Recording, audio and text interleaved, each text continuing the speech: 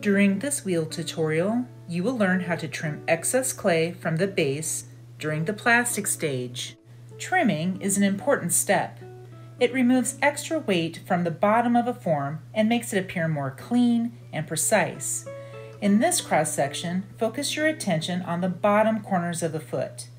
The foot skirts away from the wall. Your goal is to learn how to use the wheel and wood trim tool together to remove this extra clay.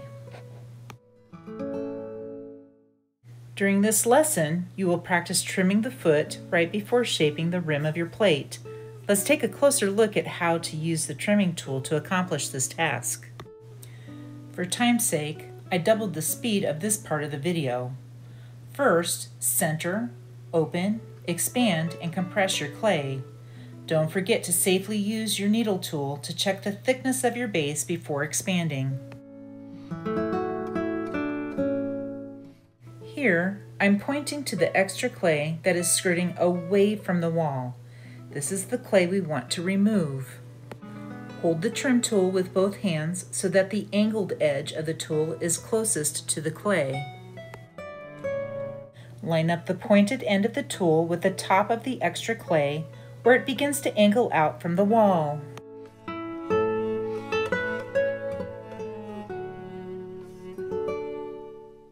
Start the wheel and lightly draw a line over the top of the skirt.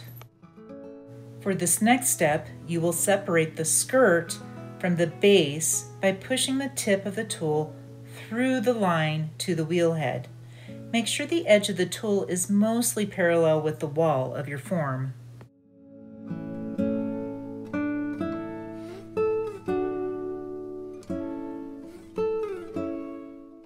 Notice that the action creates a donut-like section of clay around the base. The wheel head should be visible between the separated clay and your form. Flip your tool so that the angled edge acts like a knife. Hold the tool firmly with both hands. Angle the tip of the tool towards 9 o'clock on the wheel and slowly turn the wheel.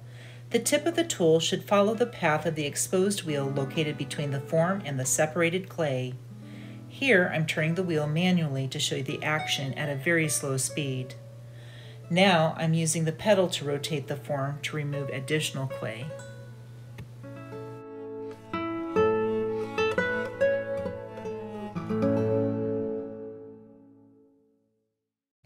Once the extra clay is removed from the base, you are able to shape the wall of your form.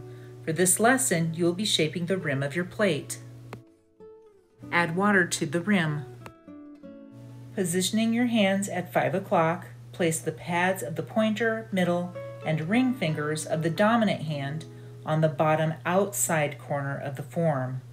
You may use a sponge over these fingers to help you with your pressure. Place the pads of the pointer and middle fingers of your non-dominant hand on the inside bottom corner of the form.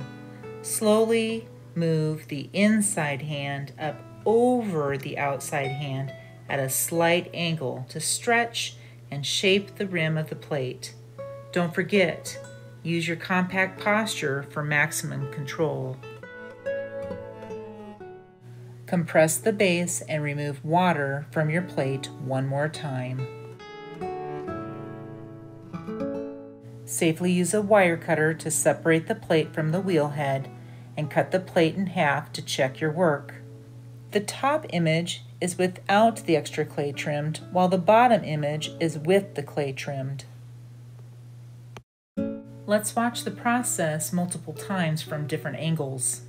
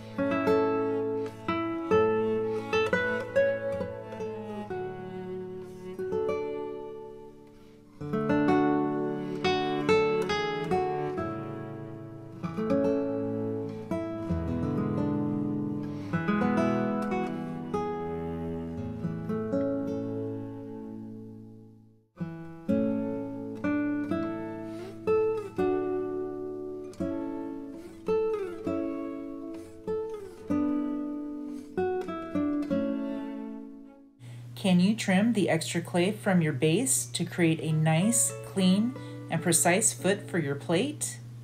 Get to wheeling!